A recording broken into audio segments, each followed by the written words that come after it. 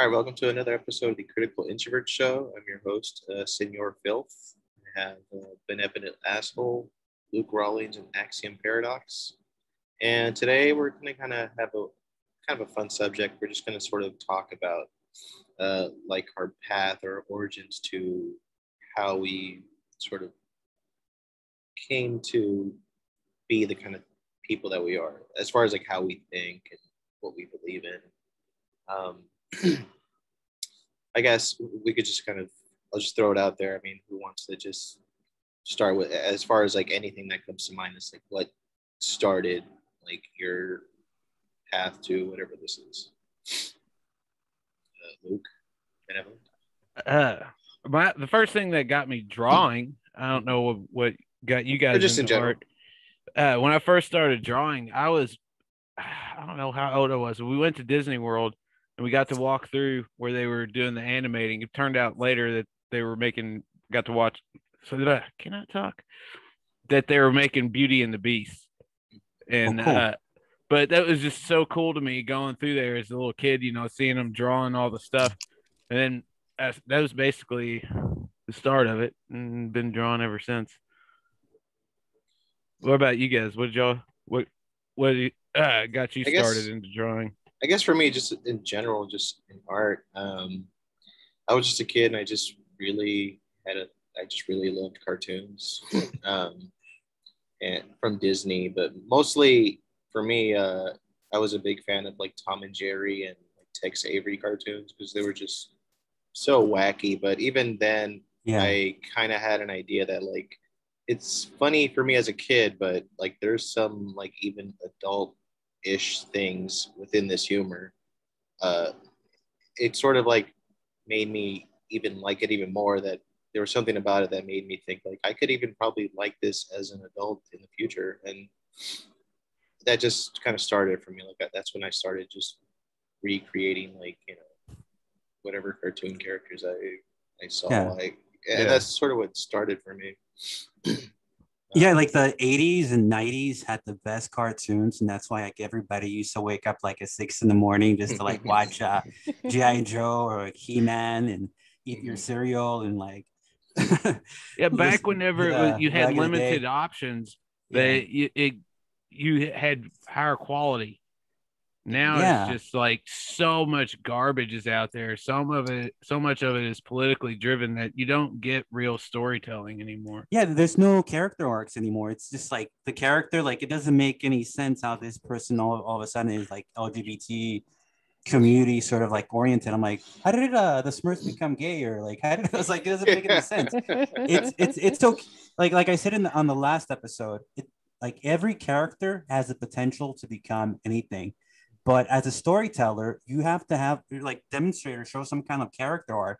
If a character is a certain way and you want to like, even if you want to like impose that narrative, you have to tell a story. How did he get from A to B?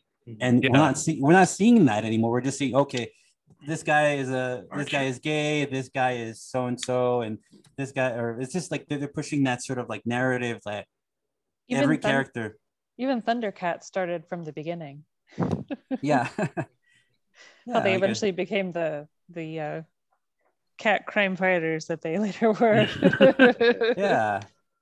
Like you don't see that journey, what's it called, the call to adventure, the hero's journey, and you don't see that anymore. It's just more like, okay, let's impose our narrative on you.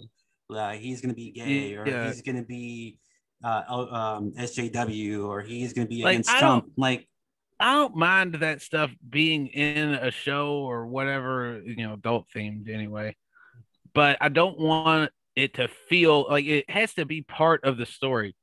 Like there's so much stuff that they put on there just to put it in there. It just takes away from the overall experience. I think though, a lot of the time, because I'm just going by when I was in college, like I would have an idea for a project, and like it felt like either another student or the teacher just wanted me to like throw in something that was kind of douchey and like preachy, and I just kind of threw it in there, like kind of like, okay, this character's gay, whatever. I think that's sort of They when really I did see that? this a couple of times. That's crazy. Like I took a class, a painting class, and I just wanted to, because I love Garbage Pail Kids. I don't know if you guys know what that is. Yes. Yeah, I remember that. Yeah. And I had this idea of like doing my own kind of series, and I brought it to the teacher, and she was like, "Oh, this is fun, but like, there's things going on, and I mean, you really want to do something more, out, like more, what would be the word? More Progressive. conscious or something Yeah. like Liberating. that." And I was just like, "Oh, okay." And then I think I just dropped the class or something like a day later. But That's yeah, crazy. I think that like all this preachiness in like storytelling, why it's done so terribly is I think a lot of it has to do with just like the artists themselves, the people creating it, like they want to like have fun, and then they're just being like kind of like coached from the back and like Mhm. just add this. Yeah, They're like, it- all There's, right, there's fuck it. probably a they small make you percentage of compromise them. your work to push Yeah. their agenda. And then there's some of them though anymore. They don't even. It's just like they barely come up with something to wrap around their just for an excuse to do it. Mhm. It's so thinly veiled that it's obvious propaganda. I can't stand it. Yeah, but also like the messaging is so it's a lot more, I guess, direct and obvious. Mhm. Like if you think of like, I don't know, like something like Pinocchio, like the part when they go into the like whatever, when they turn into donkeys and stuff like that, there was a general Right. theme of like, don't be a fucking little dick when you're a kid or you're gonna be a jackass. Like it was small and Yes. subtle. But it Yeah, wasn't like beat you over the head with it. But now it just feels like it's a little too preachy. It feels like an overprotective parent like making this Mhm. cartoon, and it's not fun. you know what always cracks me up though is like sometimes you can tell whenever I think they do it on purpose too. The people making the movie or show or whatever. You remember whenever they would do ad placements on like USA or something, and it was like Yeah. for a car, and Yeah. the conversation would be like so off topic, like Yeah, this has yeah, yeah. great features. It's almost what it's turned into, like just Yeah, to, it has like a product placement feel to it. Like yeah, instead of like yeah. someone just pulling out a Pepsi or something, it's just like, oh my God, my son is trans or something like that. yeah. Yeah. It has the same kind of weird feeling, and it's just uncomfortable to watch. Forced Yeah. information. Yeah, yeah. Like, did you guys see that that thing about a Nickelodeon? I think they did like some Mhm. pride Yeah, I think thing. they lost a whole bunch of Yeah, like viewers and 60% stuff, of I viewers or think. some shit. Yeah, it's Mm. bad. Oh, cool. Yeah, I think it was I couldn't believe that it video was an that odd they had. move. Mhm. Well, it's because they hijacked the rainbow. Like they just made everything that's so innocent like into something perverse, and we need to take it back somehow. Like, Yeah. Yeah, it's, like how the hell would like culturally people like take it down a notch? Like I think for me, when I think about like the whole gay push, I think it's, I guess the best way, it feels like they're going too hard, too fast with it. I guess, you know what I mean? That's what he said. I don't mean like perverse, but you know what I mean? Like Make it Well- an accurate representation of what's in the world. That's what Yeah. I think. Right. You know, So like no, for me, like I honestly like I don't care what anybody does in the privacy of their own life or their own home, like Mhm. that's on them. It's the fact that they're pushing it onto everybody so heavy. Like it's one Yeah. thing to include that content and things like yeah, you're probably, in a large group of people in a TV show or whatever, you're probably going to have somebody who's gay in there. Mhm. You're probably not going to have 15 trans people in one TV show unless they're actually living in a community, like Yeah, it's a much smaller percentage of the population that it actually affects legitimately. And it's just such a, they're saying they're doing all of this because they want people to be like inclusive Mhm. but it's much more than that, because it's much more of a put off if they're forcing the content on you all the time, rather than you accepting people for who they are. Yeah. You're being told you need to be a certain way. And it's a very uncomfortable sort of thing. So I've always been very like, and I mean, part of that is probably because I haven't always been conservative. But it just seems strange to me how much they're doing. And it's just like, what is their ulterior motive? Like, what is their end game with what they're doing? But I question everything now. Like, this doesn't feel right. There's something wrong with this. Like, what is your actual end goal here? Yeah, and two, like, I get the idea that, with this, like, they expect people to either love it, or if they don't, that they need to change and they have to love it. Like, like before, like, I don't think any of us have any issue with homosexuality. Like, I never gave a fuck, really. I think that's I think you can how ask most for, like, people are. Who gives a shit? So you're okay with kissing a guy then? I mean, of course, yeah. See, that's what they're trying to do. They're trying, like, okay, well, if you're not homophobic, like, how come you don't kiss a guy? Like, yeah, it's becoming pushy like that. Yeah, that's the thing. It's just like, so all you designed... yourself don't want to be with a guy, so now you're homophobic. It's like, no, that's just not my, like. I remember, like, even like a few years ago, I'm trying to remember what year, like maybe like in 2013, when I used to work at in City Walk, and there's like this vendor like across from us, and I never knew he was gay, but I would talk to him all the time because he was cool. And then like this one girl like was like, David, like you shouldn't talk to that guy, like he's gay. I'm like, no, that guy's cool, he's got a goatee.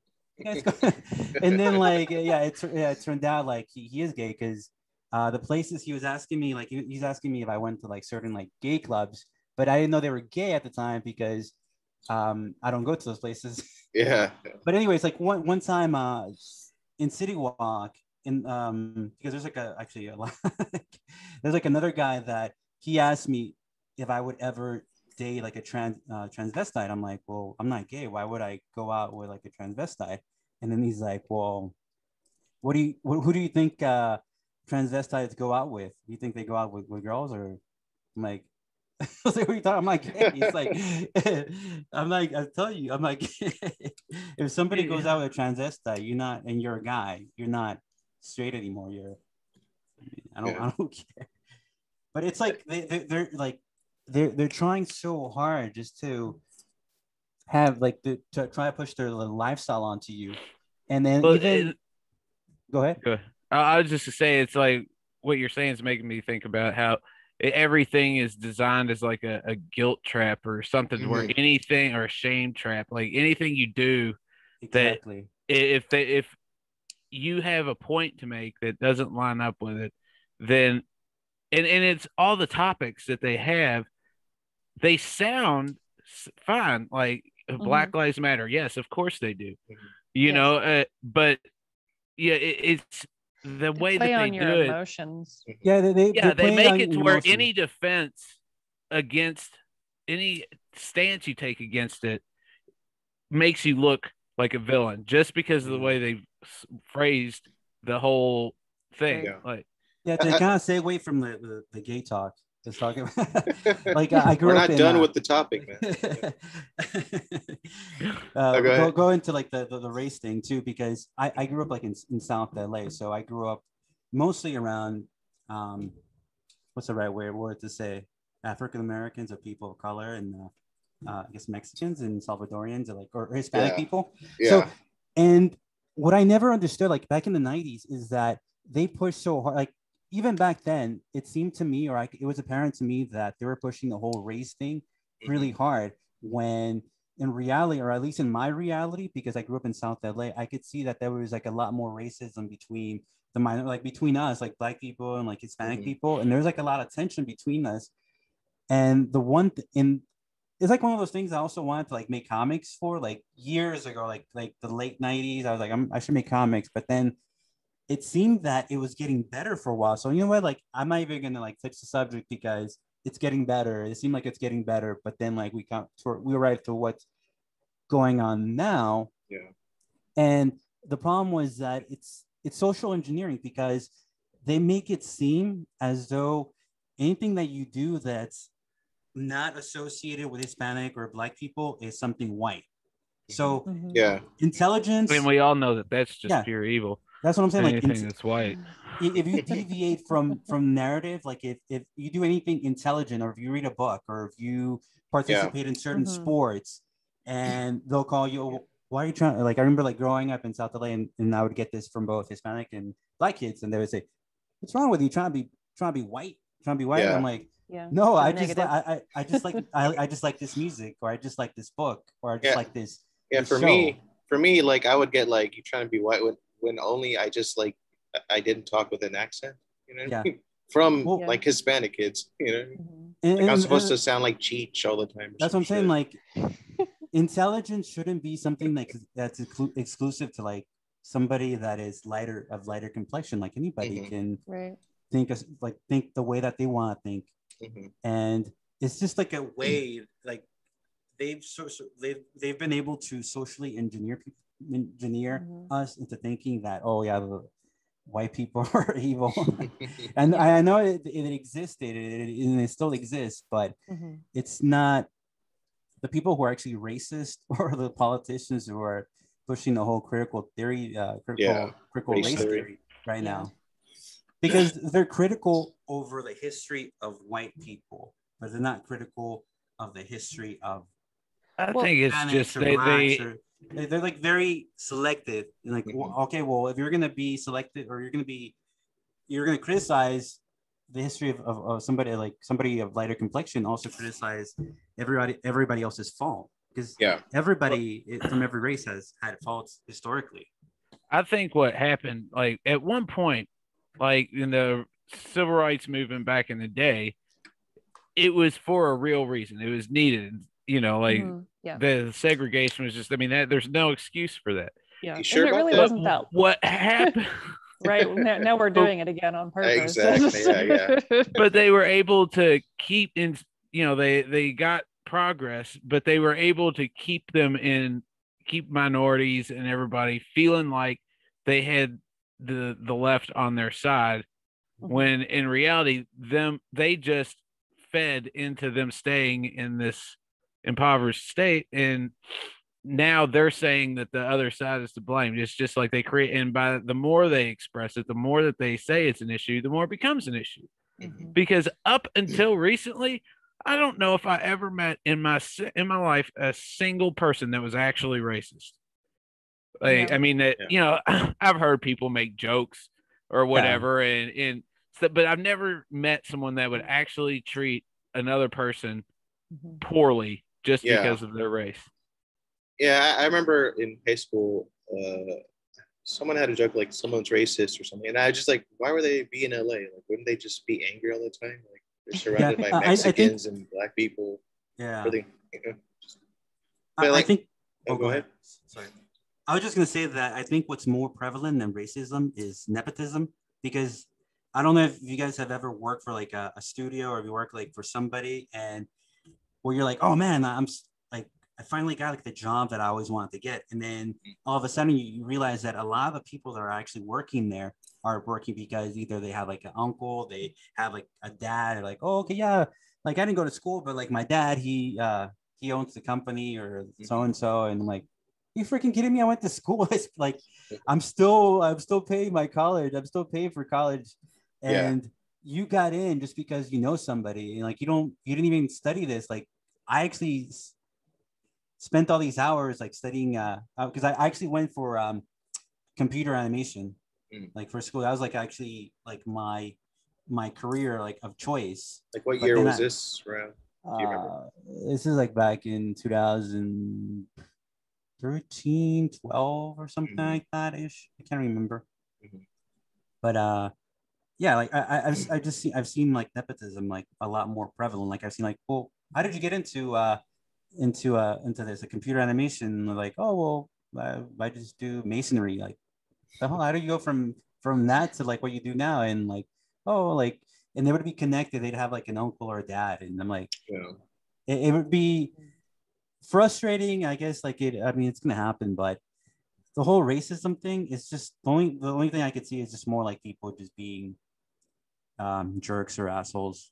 It's something that people need to grow up. Like if somebody treats you badly, like just do your own thing. Just usually people excel or people do the best when they're challenged. When you're challenged, like, cause I've gone through a lot of adversity where, yeah, like I've had people be racist against me, but it's nothing like where there's like a mob and they tried to lynch me and they try Right. to, no, it's not the Yeah. same thing. It's more like Well- them being jerks or excluding me, and I'm like, okay, it's not a big deal.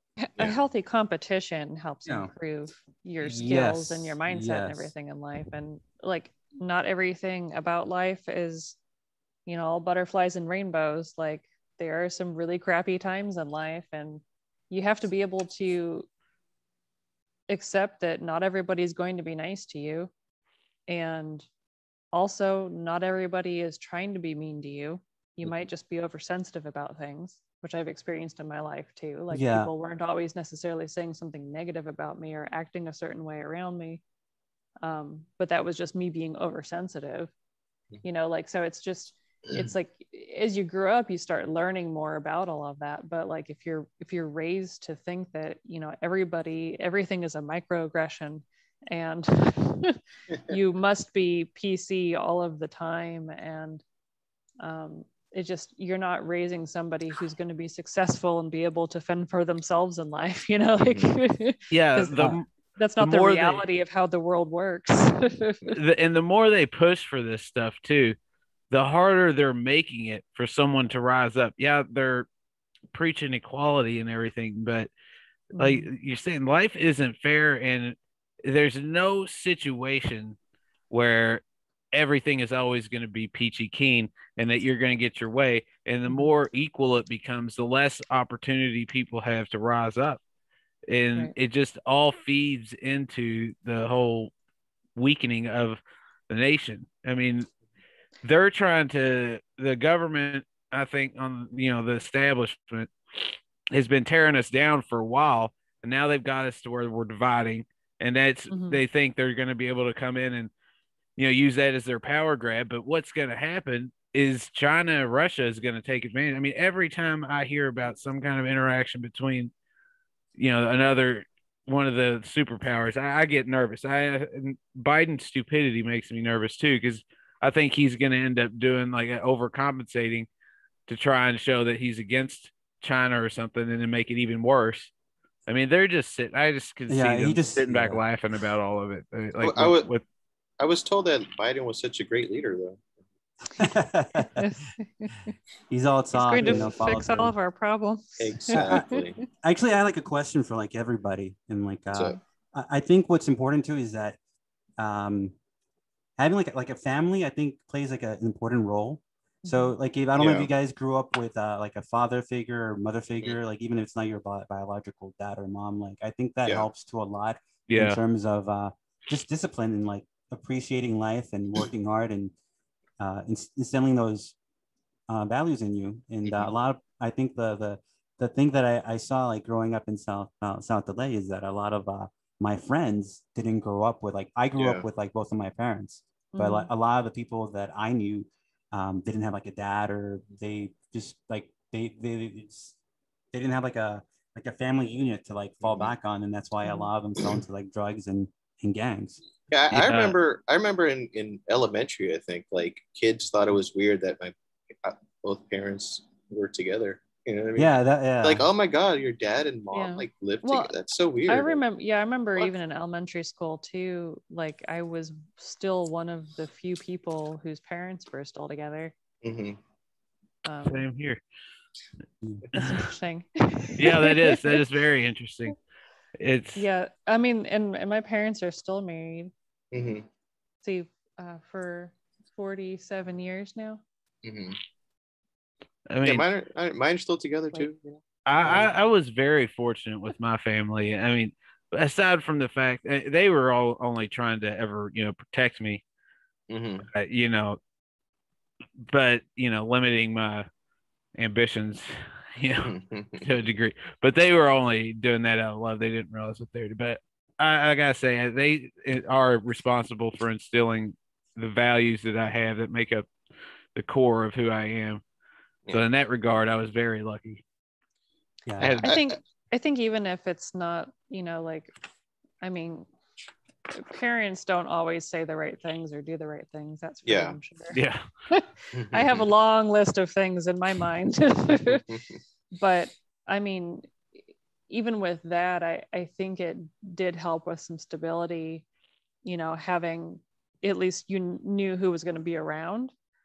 And so both of like my dad moved several times when he was growing up, and my mom moved a few times too when she was growing up during like important parts of her childhood, like across the country. And she started high school in a completely different part of the US, like so she didn't know anyone going into high school at all. And she had moved like twice before that. So anyway, when we got into school, they didn't want to move because they wanted us to be in one spot and to have that stability, because they knew how difficult it was to constantly start over in a different location. So like, I'm very grateful for that, because I didn't move. I lived in the same house for 18 years. It wasn't until I went away to college that I left. Like I had never lived anywhere else. Yeah. And we traveled a lot. Like we went on like family vacations and road trips and stuff. So I saw a lot of areas, but I hadn't actually like lived anywhere else.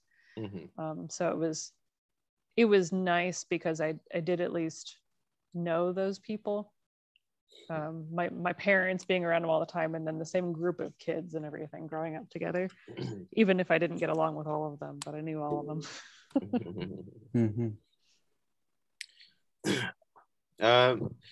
For me, I think I kind of started becoming a little bit more of someone that kind of, I guess, looks into things a little bit more dorky, a little bit more individualist.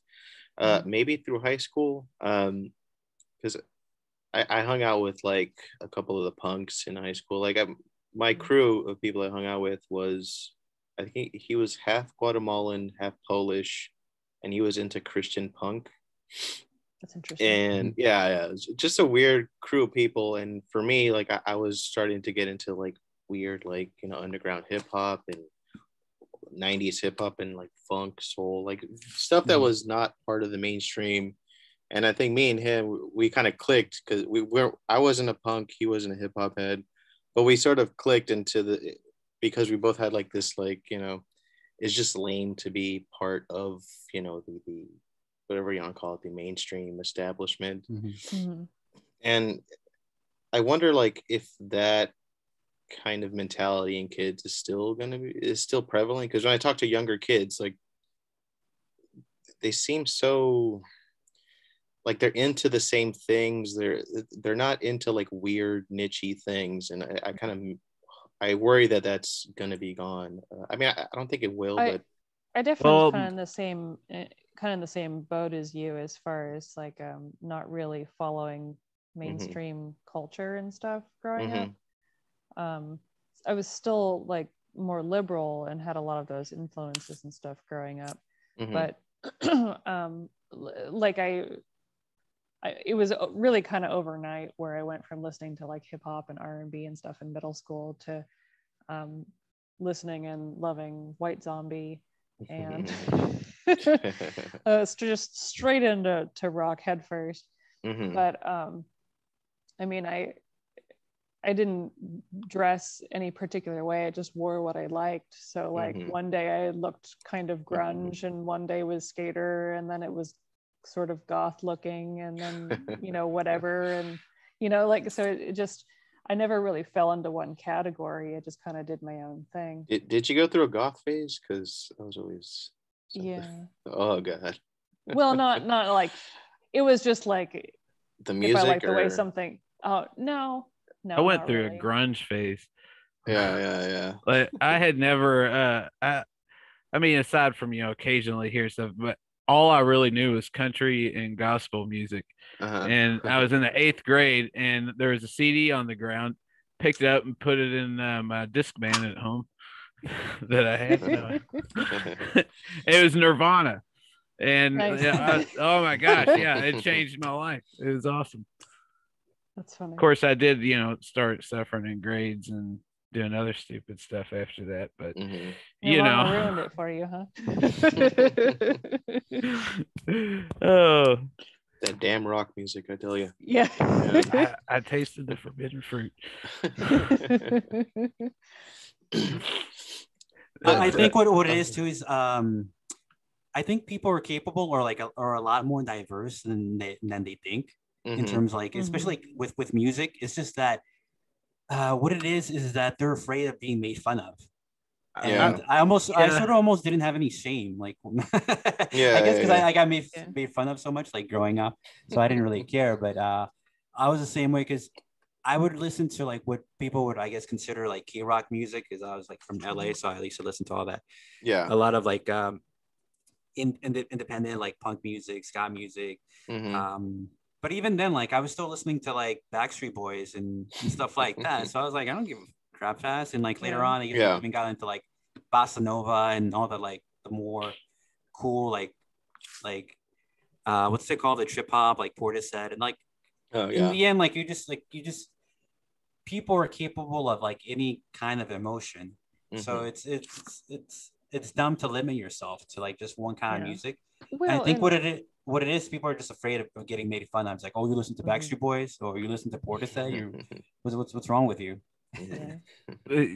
Talking about, you said something about goth and grunge and then not following in with everybody else. I think too, you hear a lot about artists, just like with myself, there's a lot of drifting, and I think that it goes with all aspects of our lives. I mean, we drift from one type of music to another until we find the thing we really love.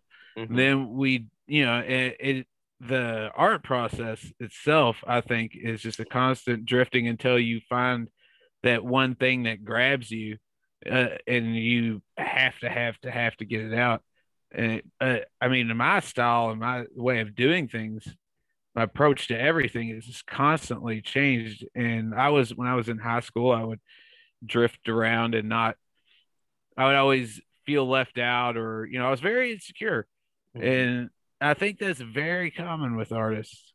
Yeah, I was definitely insecure, even though I dressed the way I did or whatever. And it was funny because I had a very brief boyfriend in high school, but I remember him, we were friends after we decided that it wasn't going to work out or whatever, but he was just well, you're very intimidating to walk up to. I was like, what the hell are you talking about? I'm scared to death of everything. But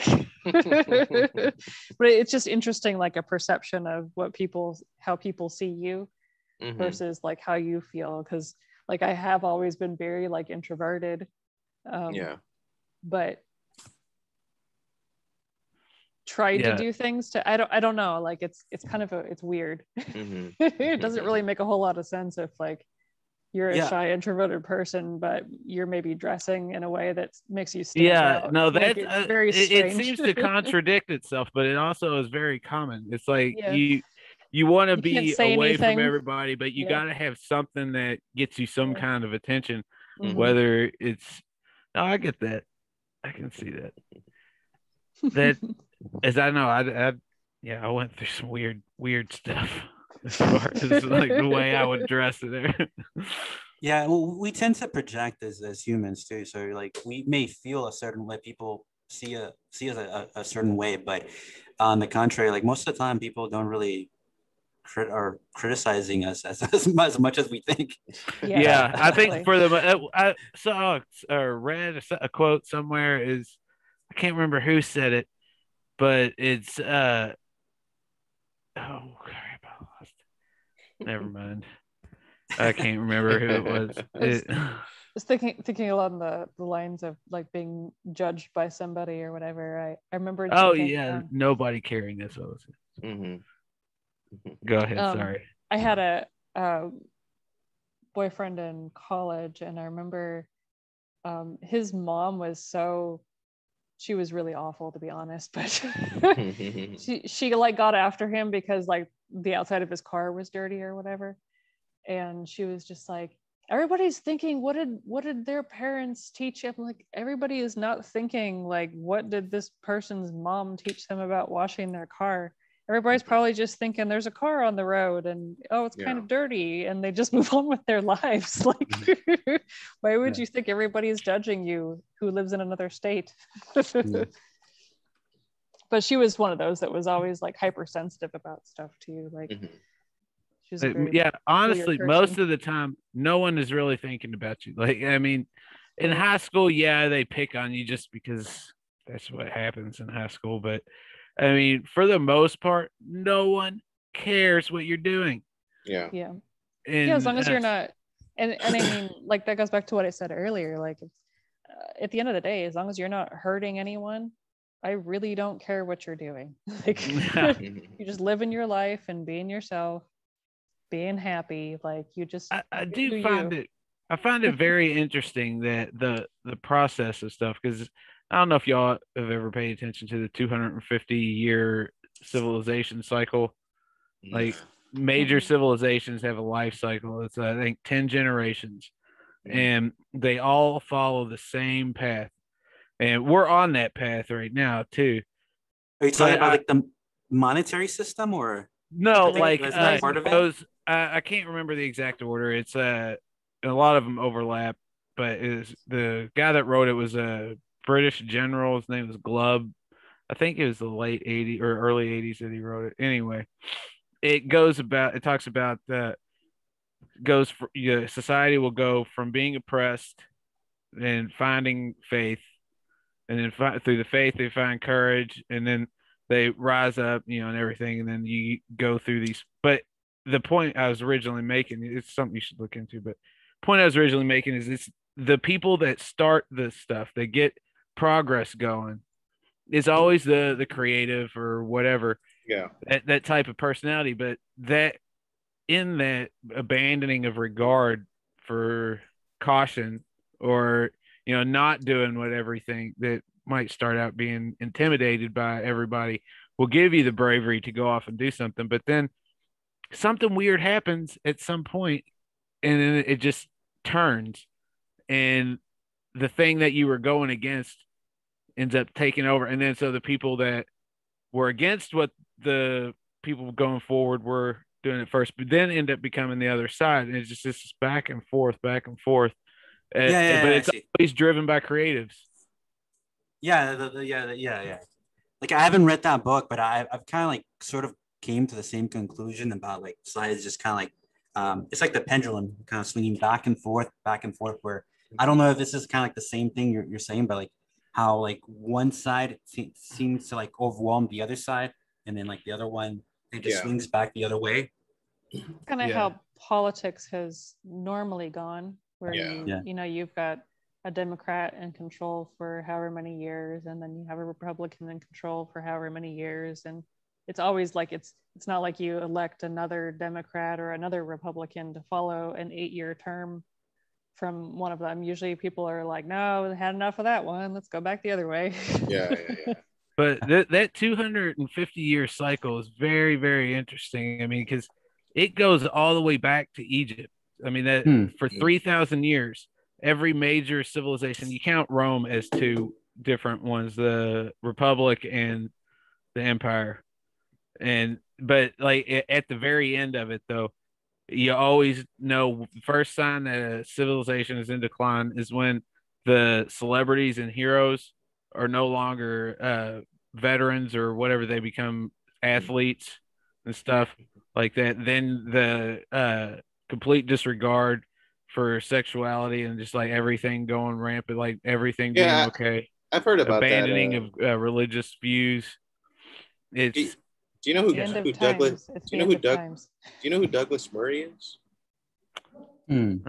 He's some commentator guy. I've seen him on a couple interviews. He was on Rogan, and he mentioned also like one of the signs of like a society or whatever collapsing is like the pattern is like they usually like sexuality wise they start to get really weird. Like if you think of like Greece, like when it fell, that's when they were like doing orgies and just Yeah. weird shit. Yeah.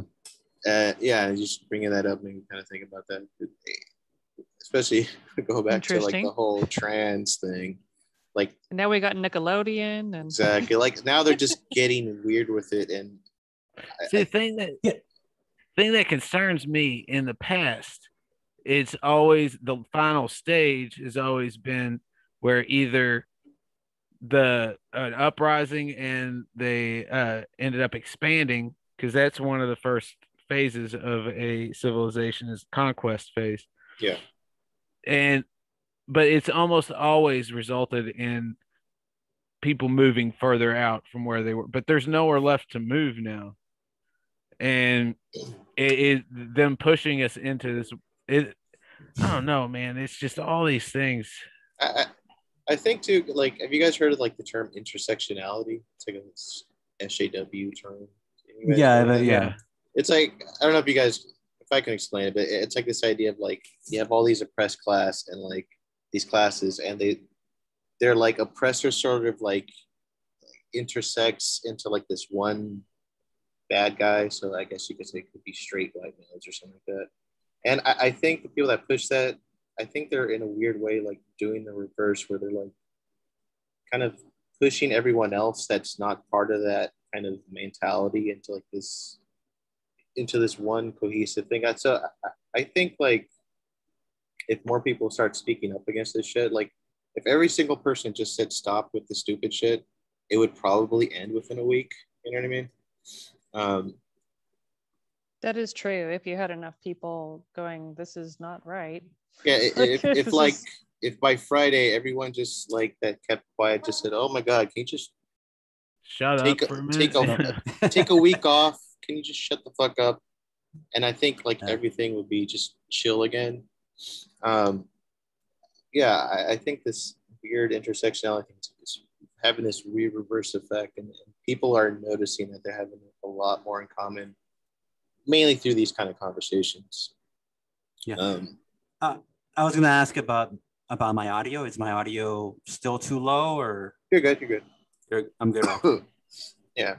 I think part of the problem too is big tech, just because a lot of people are a lot more cautious about like what it is that they can say or they want to say, because it used to be that people used to like if somebody said something stupid or perverse or degenerate, like people would usually get called out, but now people are kind of afraid to call it out just because they're afraid of getting banned or getting flagged or whatever it is that they do nowadays. But yeah, it's just like they're overstepping the line, and people are just afraid to speak up. You're like, why am I going to speak up when there's all these like bot accounts or like real accounts? Like if I say something, all these people are going to come after me. I'm going to get like my inbox is going to get filled up with like I don't know if you guys ever gotten that before. Like you start getting because for a while like I kind of got pulled into that where I was like making comments about like all these idiots.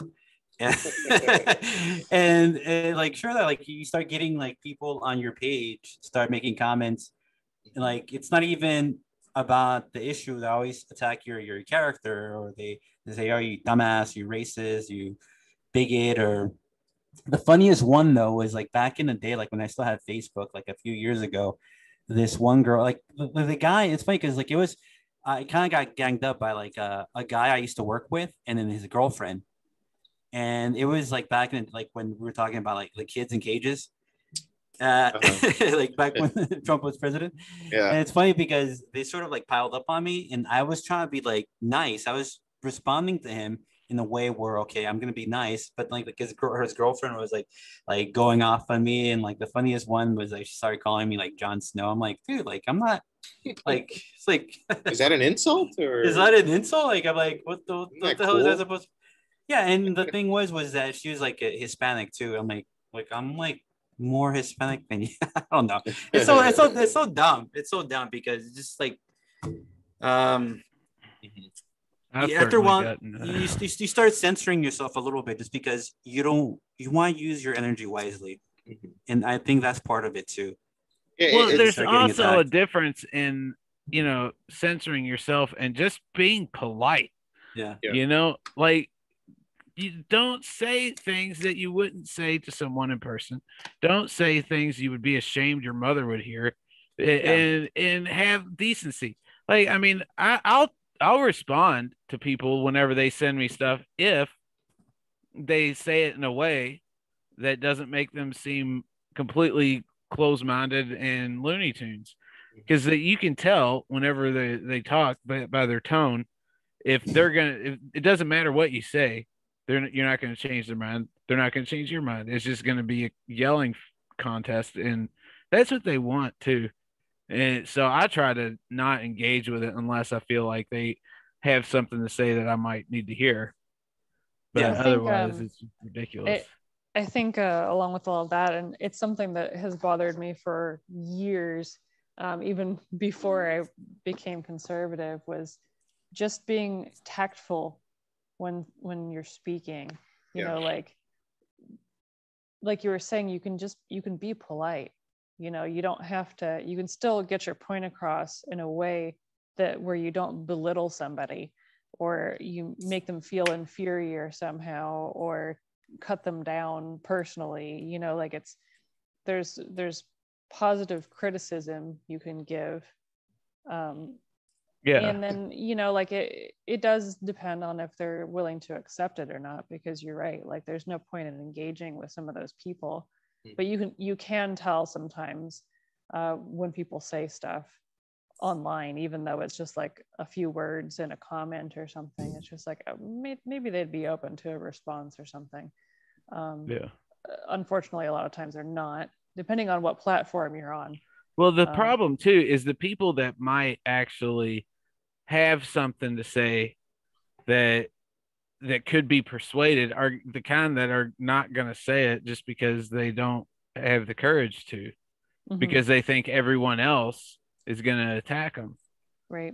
Because, and I can let that stuff roll off my shoulder, you know, but a lot of people can't. They get in those online arguments and they just makes them miserable. Like one thing I found recently, since I started this business and started making the connections and everything that I have, when I started initially, I didn't have any. This sounds really like pathetic. I didn't have any friends. When I decided to make this move, like I had always had support as long as I was just being my old me. With all of my old friends who we all thought the same liberal sort of ideas and everything, you know.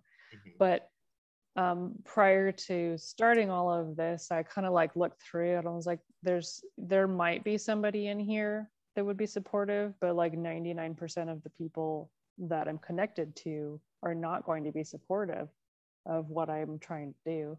So it was hard to start because I didn't have anybody following me. So I had to try to like follow people and try to comment here and there, and occasionally I'd get somebody, you know. And then I was able to start entering those contests for the Marine Wrapper, which helped because I started getting some followers that way. I think that's how I found you. Yeah. And then through that, I made a lot of other really great connections too. And what I wasn't expecting when I started all of this, because it was a very, very dark tunnel I was going down to at the beginning, was that I found this like incredible supportive community of creative people like you all, and just other individuals who have similar thought processes as I do. And it's a very like discussion driven sort of environment, and everybody's willing to talk, and you know, not everybody came from the same place. So it's just, I wasn't expecting the support that I received, I guess is what I'm saying. Like I thought for sure it was just going to be this horrible trip. Yeah, I'm the same way. It was a nice relief. It was a nice relief. I've gotten way more positive support than negative, which was a shock to me.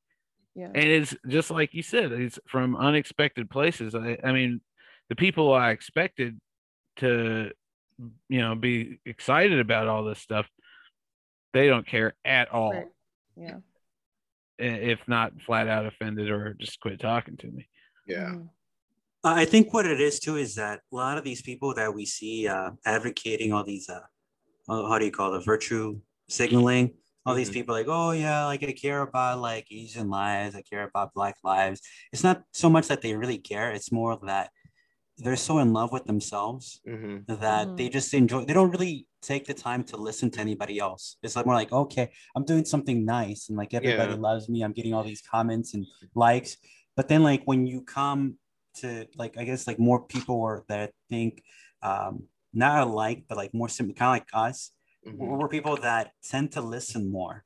I think Yeah. we probably have like more of an open mind to Mhm. versus these other people who are just like nihilist, like, oh yeah, Mhm. I love everybody, love me back. It's more like Right. it's like a show just so like everybody can be like, oh, this person is such a great guy or a great girl. I'm Mhm. like, you're not even doing it because you care. You're doing it because you're so full of, there you go, I think, SHAIT. yeah, You can I think curse. there It's are, okay. I think there are a lot of people who do think more along the lines of like things that we talk about and everything than Mhm. actually want to admit, and they're kind of like stuck in this position where they do feel scared that they're going to lose everybody that they know. And Yeah. Yeah, I that mean, that you really I only need and have just a couple of people in your life that you can Yeah. really You don't. rely on and lean on, You just don't a need. small Yeah. You small don't Yes. group need of all of. people. You don't need all of Facebook to like you Right. or something. You know. Yes, Yeah. exactly. Yeah.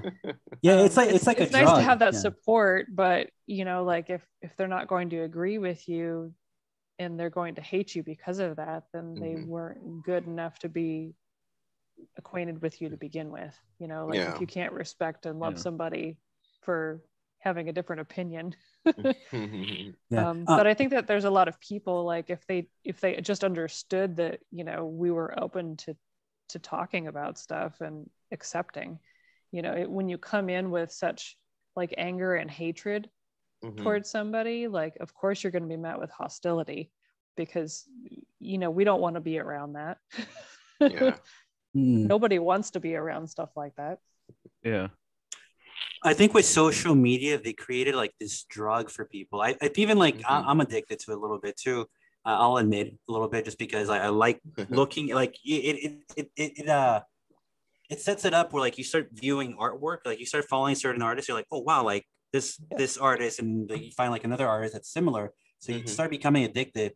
But like some of these influencers, they also become addicted, but they become addicted with, oh, I want people to follow me, so they'll Mhm. start compromising, and it's like, okay, I'm gonna share like this propaganda of people wearing a mask just because I want like more followers, I want more Yeah. people to look at my videos. And it's like they start becoming something else because they need that drug of the likes and the followers. Mhm.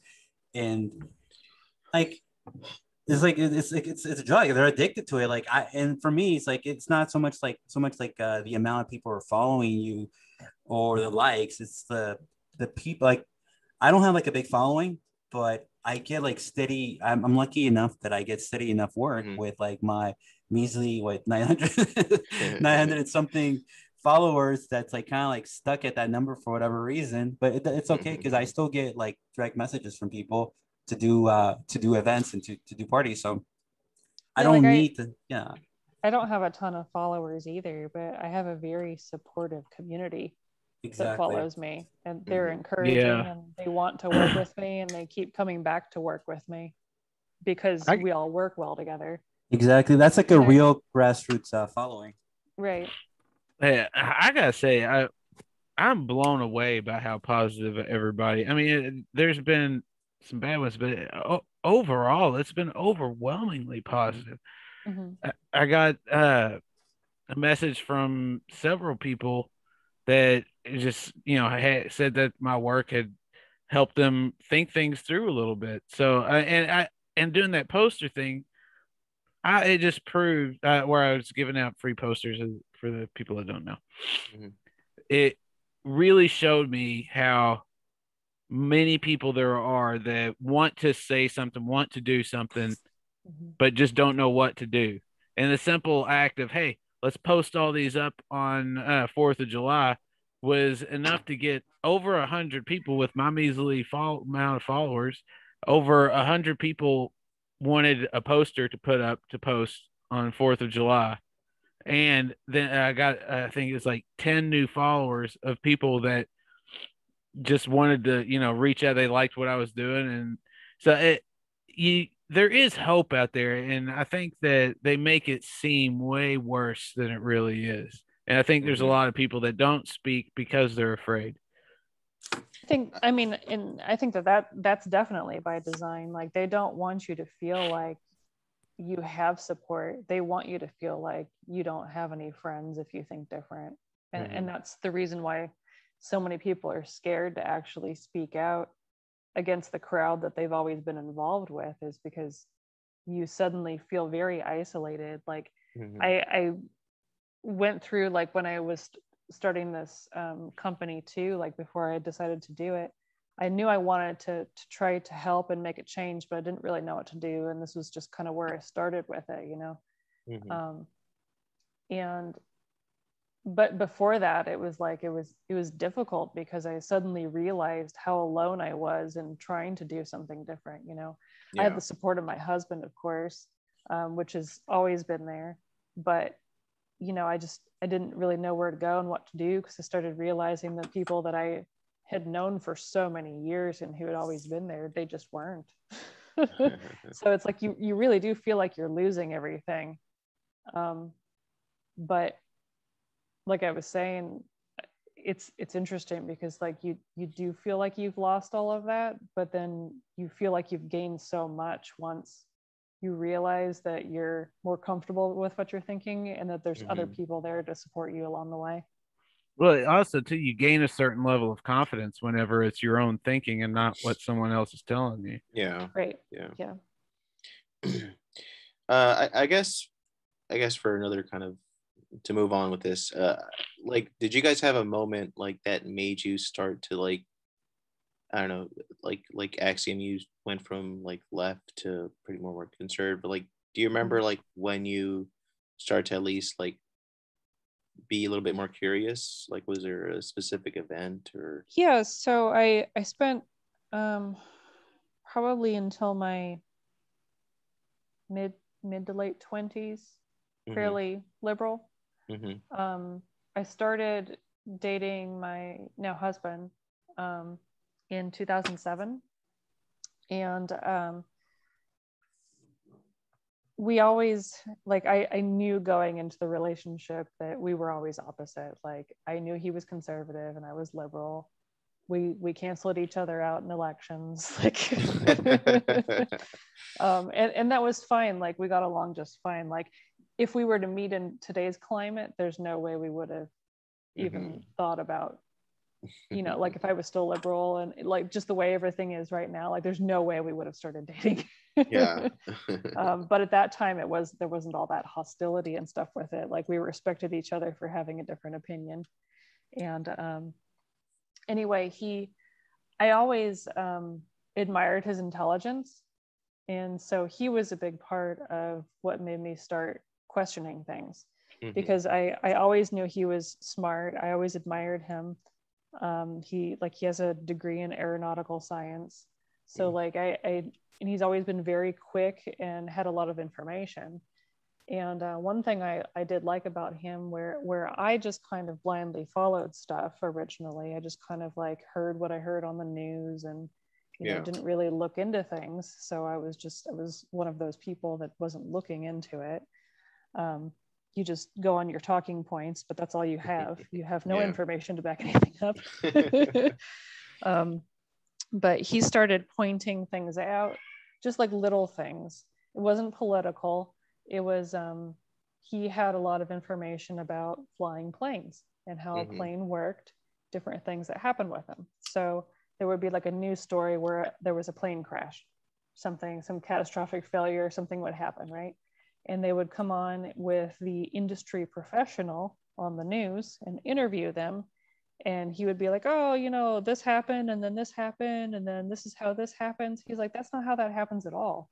Like, and so he would explain it, and where I knew nothing about how a plane actually functioned.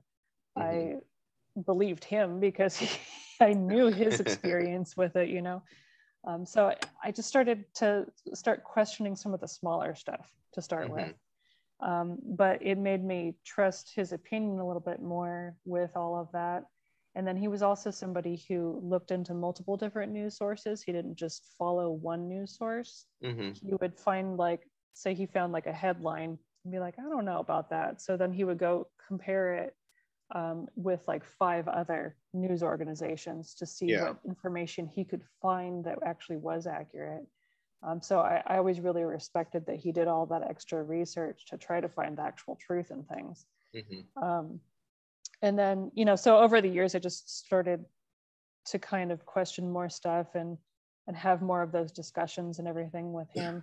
Do you remember like any thing that you like that he like sort of opened your eyes on, like a particular story that he like debunked for you or something like that? Or the plane thing was definitely the first moment I realized that maybe everything the news was telling me wasn't true. You know, like maybe not all of this is right. Another thing that he did for me is when we moved in together, I was never, I didn't grow up anti-gun, but we didn't have them in the house. It wasn't anything in the house where they were like, you know, these are evil, we shouldn't have these. It just wasn't an interest in my family. But, you know, school did its job on showing me how dangerous and lethal and scary guns were. And it wasn't even like a ton of information. It was just enough to make me scared, you know? And then my aunt was shot. So that sort of reinforced guns are scary and evil and kill people. She did survive that, by the way. So anyway, when we moved in together, I knew that they were going to be in the house. And I was like, I know nothing about them, but I appreciate and respect him. And I know he's intelligent and he's safe with them. I should probably know how to use them. So he took me to the range, and he's fortunately very patient and good teacher.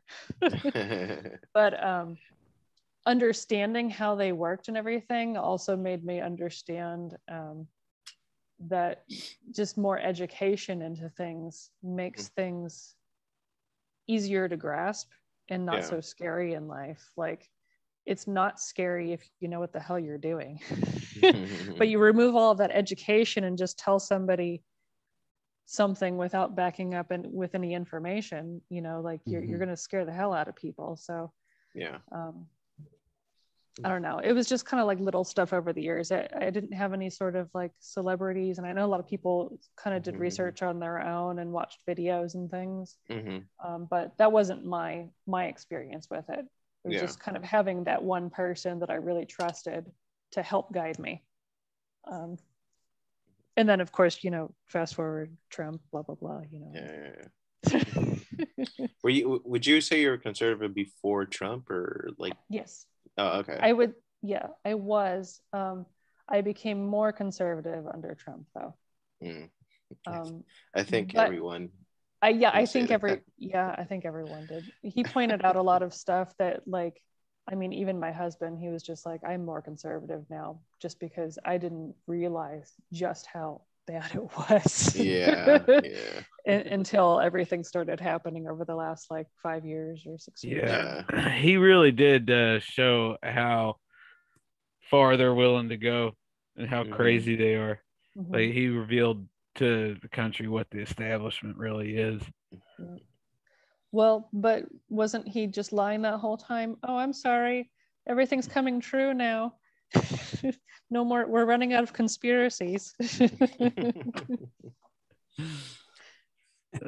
Like the Wuhan lab conspiracy.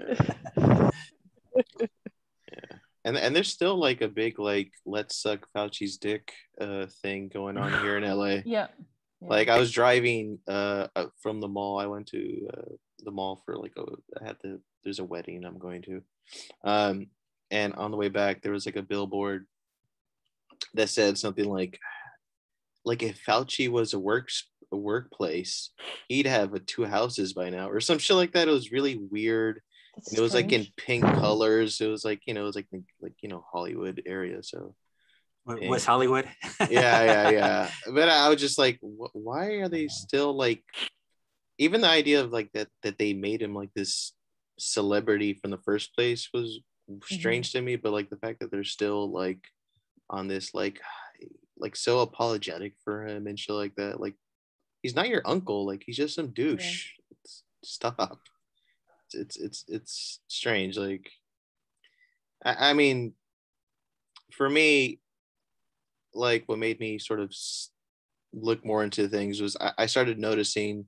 I think within the time like Obama, that people were like looking at politicians like celebrities, and I just was really weirded out by that. Like as if they were like a boyfriend, like they were like Obama was their boyfriend, and they're like super apologetic. And I don't know what he does, but like I mean, just look at him. He's like, he's just awesome. And I was just like, he's a politician. He's no one special. And that's what maybe it's from my punk rock days that like I was so like anti-establishment. But from then, like that's what made me started looking more into things and not looking at politicians or even political pundits as like these like like they're Jay-Z or something. Like they're just people. They might be wrong, they might be right, or they might be nefarious. It's sort of like remove the curtain for me. Like I just saw them as just regular people, and I think that for me that was like the thing that sort of changed me as far as like looking in more into like politician wise things. Like cultural politics is stuff that I've always kind of looked into because I just think it's interesting. But as far as like politician wise, like that was a thing that sort of changed me. I think what you just said about they became, you start seeing them as real people. I think that's a big part of all of this, that most people, that keeps people quiet, that keeps them from doing anything, that they view anyone that's on screen as almost a fictional character. Like that person or anybody that does something that's in a position of power that they would never dream of trying to reach for, that there's something special about that person. But there's not. I mean, there are plenty flawed people. I mean, it's just that happens to be where they chose to go in their profession. There are plenty of people that could do that, but it's just all in conditioning. Because I was the same way. I didn't think that it was real. That they were. I always. That's why I never even really tried to do anything. I mean, I was on disability most of my life. In and out of hospitals, couldn't stand up without passing out from 17 to 25. Wow. Then I had a seizure. Well, after that, I got married. They told me I was going to have to be in a wheelchair, and because it would be impossible to do what was required to get past it, because you have to exercise a ton, but you'd pass out in doing that. So they didn't think anybody could do it, and I was like, well, I'm not going to be in a wheelchair. So I started doing P90X and got better. And then I got married and had a kid, and then got divorced in custody of the kid within a year. And then after that, I had a seizure that was so violent. It broke my back, broke this arm, my right arm in 4 pieces. I got a metal plate there. Wow. I had this one fractured the humeral head that healed wrong. And so I've had 2 shoulder replacements on that, broken back, neck that I can't really, if I look down for any amount of time, my face goes numb. Wow. And everything. But all of that stuff, like I got to the point where even trying for a normal life, even though I never really felt like I fit in or anything, like that, it took all that happening to where normal was no longer an option. And I was so miserable that doing anything beyond what I really, really wanted to do, or something that I saw as an achievable or not achievable, amazing out there goal, that it wasn't worth the fight. And so that was kind of what led me to start looking at things differently, was just because I started like, what can I do to get, anger drove me after the last shoulder replacement. because I had other things happen at the same time, and it's just I hated life. I hated how it was. I knew that there had to be more, and then I started looking at it and started studying the people. And then when you do that to study what it takes to achieve that, you also start seeing their personalities, what their views are, Mhm. and there's so many different ideas out there. It branches out and opens up into so much once Mhm. you unlock that one part of your brain where you think you're limited. Then Yeah. it changes everything. Changes how you look at the world. It changes who you believe whenever they give you parenting advice, meaning the government. Yeah, yeah. It, Yeah, it's when I think of like, following any kind of politics, like I sort of treat it like in the same way I treat like collecting music in a weird way.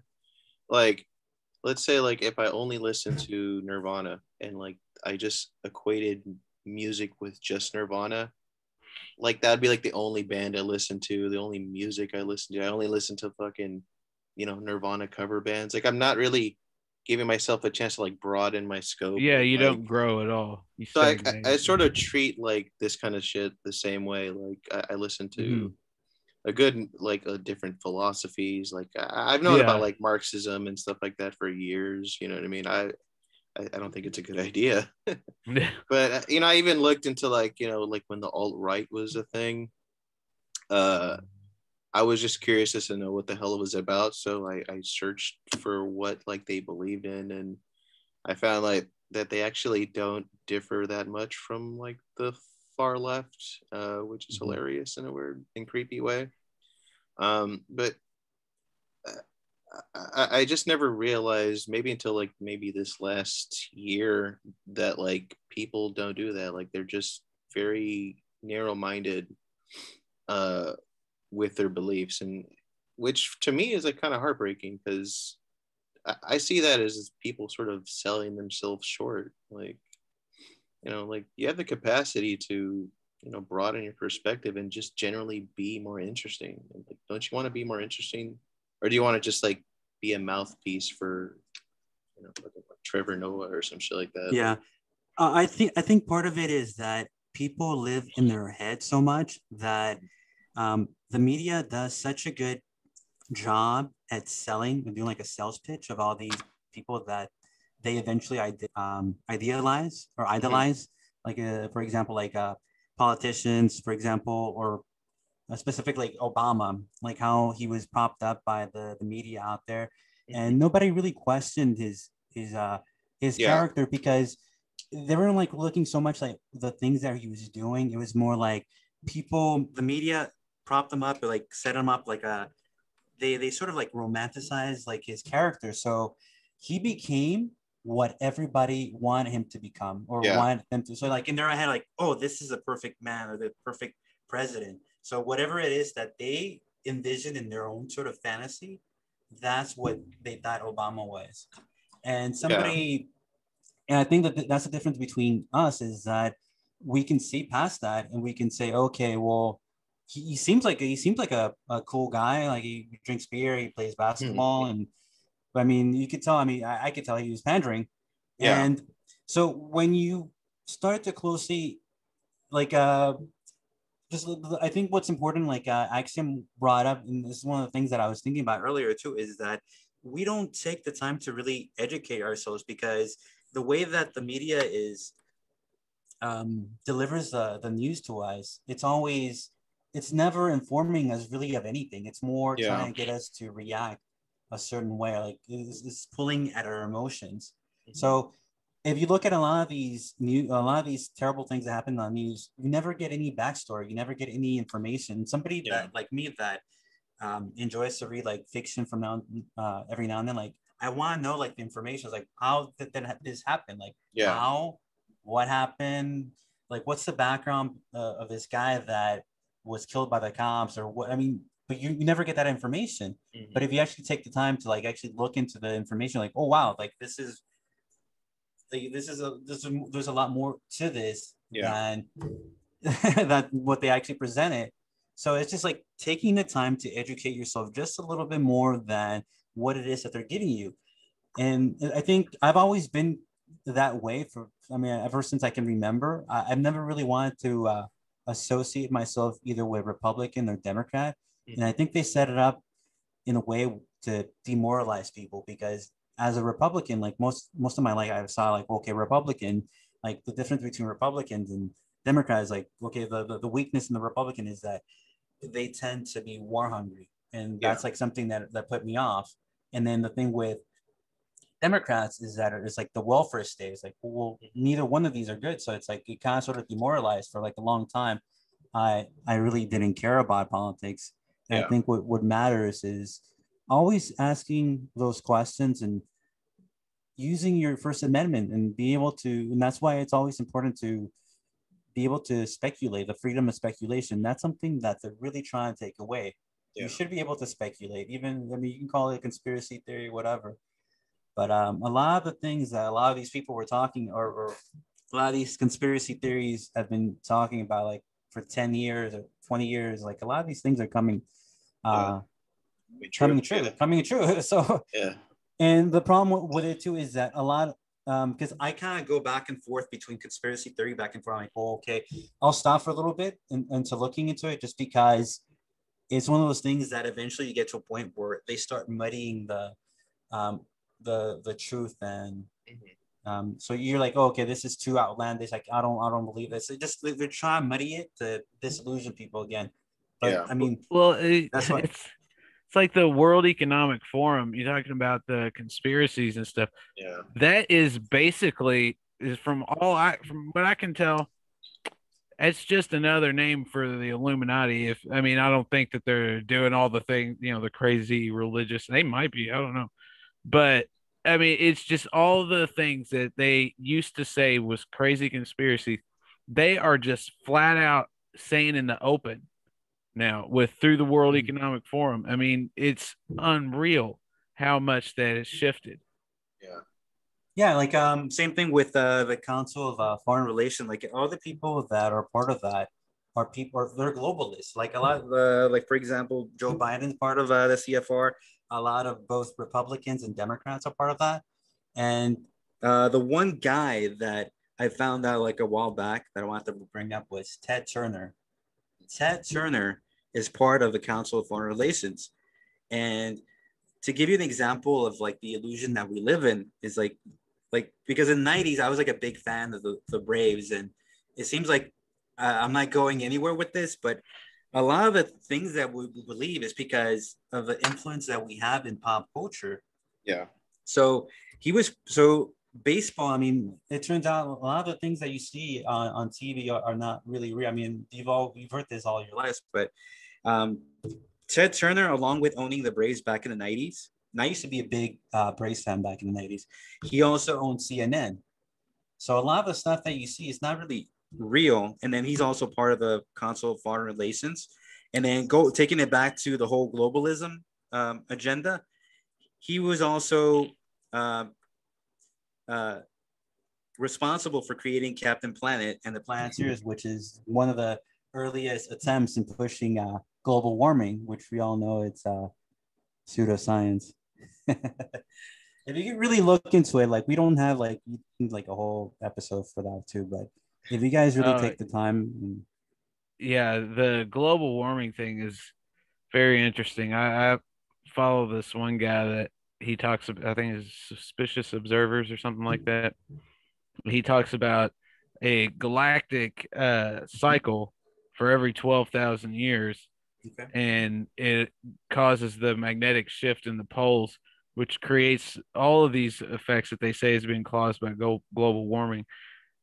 I saw that the amount of impact that humans have, it was either 0.4% or 4%. I want to say 0.4 just because it makes the point better. But like, I mean, we wouldn't, what we're doing, our impact isn't a fart in the wind. It's on a galactic scale. It's not something that you can stop by stopping fossil fuels or any of this other stuff that they're trying to use as a way to push for more control, because that's all it is. The more that we move away from fossil fuels, the more we move away from all the conventional methods of things, the more control they have. I mean, they've had since computers have become a household thing back in was the mid 80s. How much of that time have they been able to condition us, a whole generation really, into just I don't know. I lost my train of thought. I'm getting tired. Yeah. Well, they want to make us dependent off of the government. Like they're like magicians Yeah. because like I've brought this up before, like in several like other episodes before, but like it's something that you have to repeat, like the Mockingbird media, is that the government has nothing to offer us. Like they don't, we're the ones creating the value to everything. Like all these fossil fuels, all this stuff, like we need to be able to continue producing things here in the United States. Once we stop doing that, if we stop producing anything over here, and that's what Trump was really good at accomplishing. He was able to bring back steel jobs back to the United States. He was able to bring more production to the United States because that's what brings value. That's what brought up the GDP. And what they're trying to do, they're trying to make us dependent off of the government. And that's why they're trying to create these like green new jobs where like we're reliant on them. And eventually like they're going to set the price. They're going to be, okay, we're going to give you a job, but we're going to pay you like what, $10, $15 an hour. But by then like the market is going to be so inflated that it's going to take like $500 just for like a loaf of bread.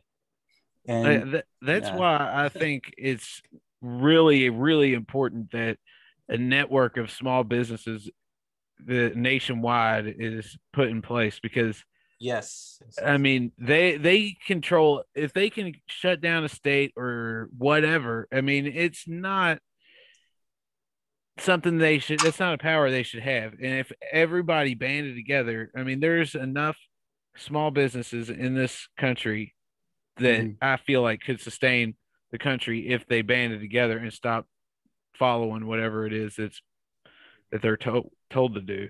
Yeah, and then that's why they're trying to like buy up all the land. Like Bill Gates is like trying to buy up like all the farmland. Like what we need to do is like somehow like preserve that, like almost almost like separate from the government. But we need to be able to like be independent from them because we're playing with their monopoly money. It's not the money that we're using right now. We're forced to use, but it's not even backed up by gold. We're using like fiat money. It's not backed up by anything. How much time do we have? I don't know. I'm getting tired though. I think we can probably like wrap it up. Wrap I think it up. Yeah, we could probably continue this kind of conversation another time. Yeah, I'm sorry. I kind of take it like a different like angle, but it's okay. Yeah, it is what it is. As long as it's a natural conversation, that's I think for the best. I guess. I mean, where would we go? I guess anybody want to? I guess add any like closing thoughts or anything like that. Everybody check out reunited-states.com and get on board with changing the website. That'll be done hopefully within the next day or two. And wanting to put all the artists that participate in it with links to their sites and an artist gallery for people to where we can and I want to start after I do this thing on July 4th. I want to start having people street artists or whatever whenever a musician that supports like a good musician like Marine Rapper or Topher or any of them come around, they promote them by putting up political artwork just with information about the show or whatever that should line up. The message of it should line up so it doesn't have to cater straight to them if it's political in any way. And then hopefully the artists will work with small businesses and then the small businesses will network together and it'll just be this cost-free promotion machine that everybody benefits from. So that's the last thing I gotta say. Just everybody check that out. I guess we'll probably continue this the subject. It's just overall just like how we came to be who we are. Discussion in the next episode. Maybe, hopefully, Tara will be with us. I don't know, Benevolent or Axiom. You guys have anything that you guys got going on, working on, anything like that? Want to promote? I guess once again, I can't really talk about other things that I'm working on. I have a lot of side projects kind of behind the scenes in production and stuff. Mm-hmm.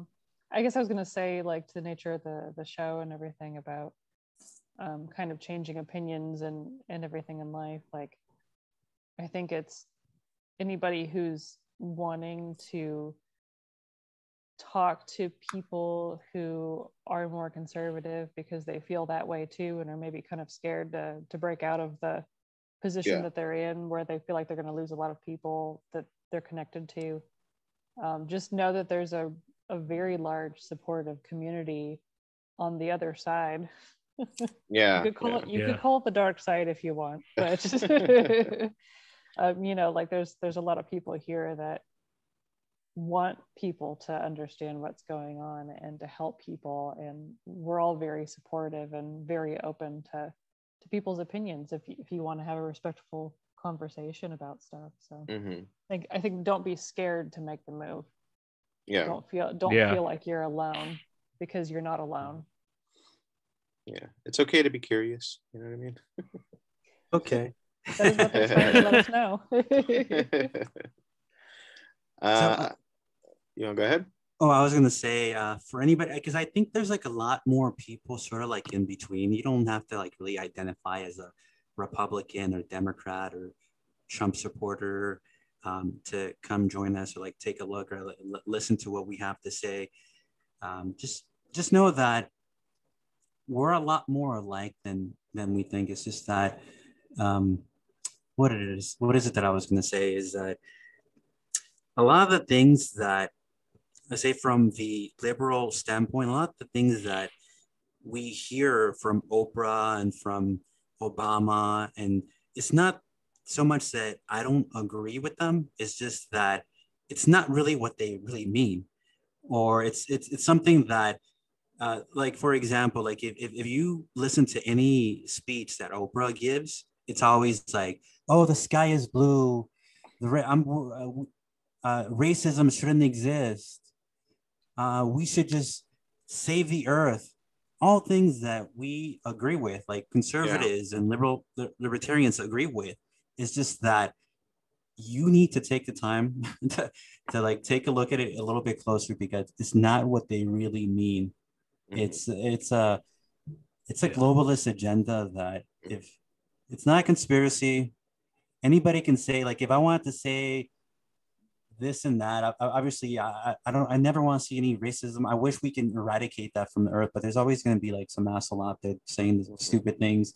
So don't fall for these, because the way I see them, I see them as salespeople. All these politicians saying all these like empty promises of where they're going to get rid of racism, they're going to save the earth, they're going to save the earth from global warming. Really think about it. Like, obviously we care too. We just have a different way of looking at things. It's not that we don't agree with those things. It's that just take the time. We're willing to listen. The reason why we're here is because we want to like listen. We want to like continue to learn from each other. And last thing I'll say, make sure you guys check out Luke's project. It's really cool, and I hope a lot more artists jump on it, and like we continue to develop as a group. And know that all of us are introverted, and we don't, especially me, I'm not used to like joining groups or like trying to be part of like anything. It's just more that right now it's really crucial. Not so much trying to be part of something, is more just opening up and like learning from each other. It's important to like to listen to each other. And don't be afraid. It's for my final thought is pretty quick. Is I think we come to a point where like left and right probably doesn't mean anything nowadays, and I think people are relying too much on like labels nowadays, as far as like Republican, whatever the fuck. I just know that people most likely want the same things. It's just their, I guess, their path to how they come to like their end goal as like how they think about it and why they think about it. They come from a good, from good intentions. Just hear them out one day. Challenge yourself, challenge them. You only gain from that. You won't lose anything. So Ask questions. Exactly. Yeah. And watch plenty of Captain Planet, I guess, too. He's our hero. Captain Planet. Take pollution down to zero. Yep. All right. I guess we'll see you guys another time. I'm right. Senor Filth, and this is the Critical Introvert Show. Thank you.